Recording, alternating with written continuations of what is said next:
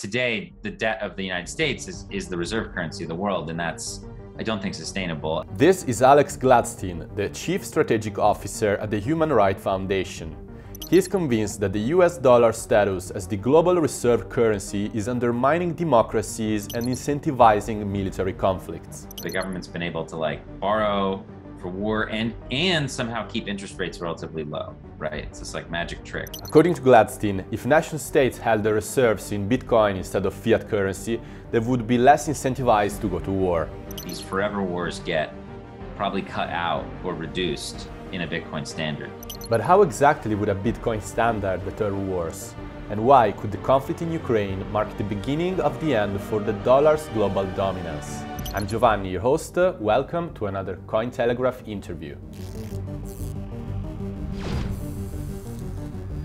So, in a recent essay, you were discussing democratic peace theory. According to this theory, democratic societies are less likely to go to war compared to authoritarian regimes. Still, you point out that in this democratic peace theory, there is a big flaw, which is still pushing democracies towards wars. And that big flaw is fiat central banking. So what do you mean by that? So what I mean by that is, in democratic peace theory, the argument goes that in societies where there's a voting process and where there's representation from the public and the government, that there's more sort of skin in the game from the people in war making, and they would only conduct existential or defensive or popular wars. Obviously, dictators are not bound by any of these considerations. They can just do whatever they want. They've severed the links between the people and the government. What I was pointing out is that there's a flaw in democratic peace theory, in that fiat currency and central banking has allowed governments to borrow to pay for war without taxes, or without conscription, or without war bonds, or without the traditional ways that governments would raise support from the public to fight. So today's wars that a country like America, for example, fights abroad are just completely disconnected from the average person. And there's no sort of accountability there. So we have these wars that go on for decades, literally, and cost hundreds of billions of dollars. And it's all borrowed money. The US government just does deficit financing. We don't use taxes to pay for them. We literally print money. We sell bonds to the open market for a promise to pay in the future, and we use the income from the bond sales to pay for these wars. And then what ends up happening is often those bonds are then sold back to the government through quantitative easing. So it's this way where the government's been able to borrow for war and somehow keep interest rates relatively low, right? It's this magic trick. So this is a flaw, I think, that breaks the democratic nature of society with regard to war making. And I think it's very dangerous. And it's something I explored in a recent essay, yeah. So you think that a solution to this issue would be introducing a Bitcoin standard. A Bitcoin standard would be a system where central banks around the world would hold their reserves in Bitcoin instead of in fiat currency. So how would a Bitcoin standard solve this problem? Yeah, look, it doesn't prevent all war at all. But I think what happens is, if you have the Bitcoin standard, which is essentially let's say, central banking is based on Bitcoin and not on fiat currency any longer, then, there's still going to be government borrowing. There's still going to be bond sales. There's still going to be deficit spending and all kinds of things, but they'll be more restrained. And when a government borrows, the interest rate will not be zero. It's zero. It's 0, 1, or 2% right now for the US government to borrow. Okay. Well, and it's been that way on and off since 2008, since the peak of the Iraq war. Okay. Well, that won't be the case. In a Bitcoin standard, if a government's going to borrow to go fight a war, the interest rates are going to be much higher than that. And it's just going to be more prohibitive. And it's going to be harder for them to do this endless borrowing for war thing. So I think that these forever wars get probably cut out or reduced in a Bitcoin standard, is my thesis. And so the implementation of this Bitcoin standard would mean that the dollar would lose its role as the world's dominant reserve currency. Is it correct? Yeah, if you're Russia or China or the United States, that your reserves would be primarily Bitcoin or potentially exclusively, but at least primarily Bitcoin. I mean, you would have maybe some other things like gold or other commodities in there. Maybe you would have debt from other trustworthy countries in there potentially.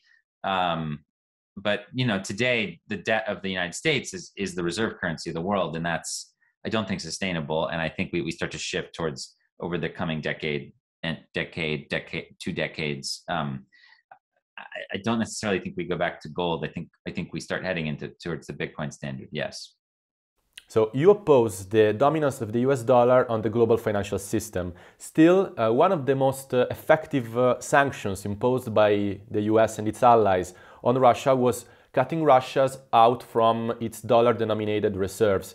So in case Russia held its reserves in Bitcoin instead of the dollars, right now the West couldn't use these sanctions against Russia. So what would be your response to this argument? In other words, how do we make sure that the Bitcoin standard wouldn't play in favor of autocracies? Yeah. So first of all, that's not true. Like we are permitting Russia to make its bond payments, and we are permitting Russia to earn income through the sale of fossil fuels. This has not been impeded whatsoever. There have been, as you say, really strong sanctions put on the country, but they're not comprehensive, and they have more to do with the banking system and less the actual currency itself. Like in a Bitcoin standard, it's not like there won't be banks. There will still be banks. There'll be correspondent banks. There'll be American banks. There'll be Russian banks. There'll be all kinds of banks. Bitcoin standard just means that the reserve of the central banks is most likely Bitcoin, and fiat currencies probably are pegged to Bitcoin in some way. But again, like the US government will retain the ability to get its allies to cut off those other countries from the banking system and from merchants and from like markets and things like that. So even under a Bitcoin standard, the US government retains like significant power in this regard. So yeah, I mean, it does prevent the US government and the EU from just like freezing half of Russia's reserves, which we did. But it's not clear how effective that is right now. Again, we're literally allowing the Russians to meet their bond payments. So we're unfreezing the reserves for them when they need to. So I'm not sure how serious this is, our government's taking this. And in the future, I think that we retain significant sanction privileges in a Bitcoin standard. It's just they'll be slightly different. Like governments will save in outside money, meaning government money that's not a liability of somebody else. And that'll give them more autonomy for sure, but they still live in an international world that is connected, and they will still face significant obstacles if they try to do something that disrupts the international order. I just think it'll be more of a world where it's a little more equal and not so dollar hegemonic. Let's put it that way. In general, how do you think this conflict and its economic implications are impacting the evolution of crypto? Well, I think it's pretty historic.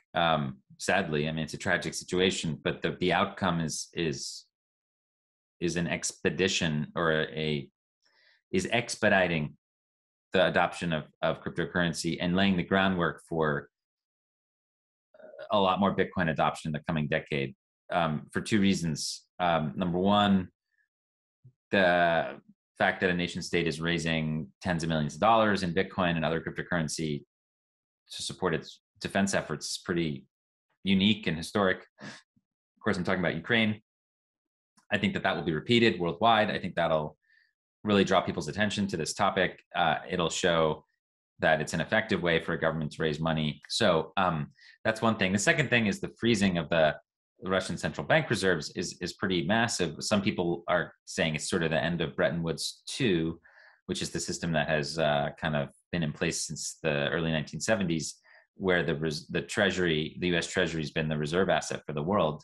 They're saying that it's essentially, I guess, the beginning of the end of that other nation states are going to say, well, maybe we shouldn't save all in dollar debt.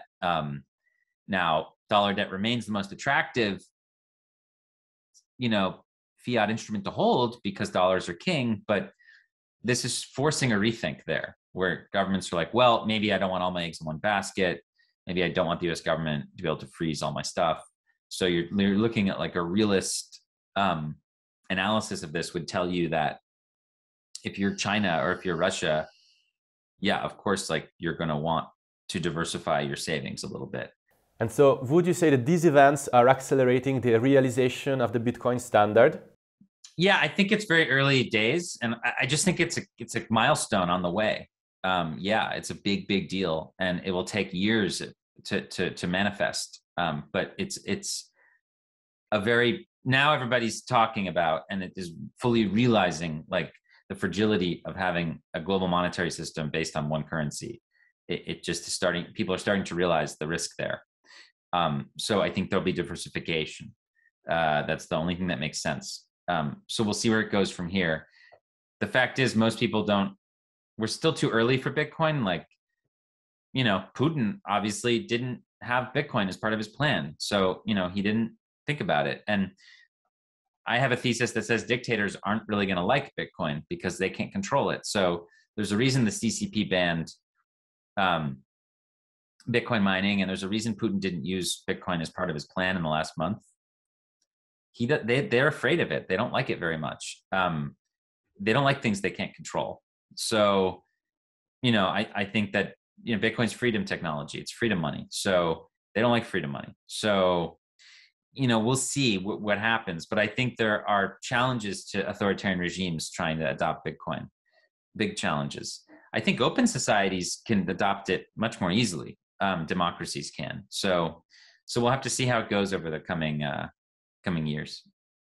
Yeah, it will be definitely interesting to see how this geopolitical conflict will impact the global economy and the world of crypto in the upcoming years. Thanks a lot, Alex, for coming to our show. That was a cool conversation. My pleasure. Thanks for having me, man.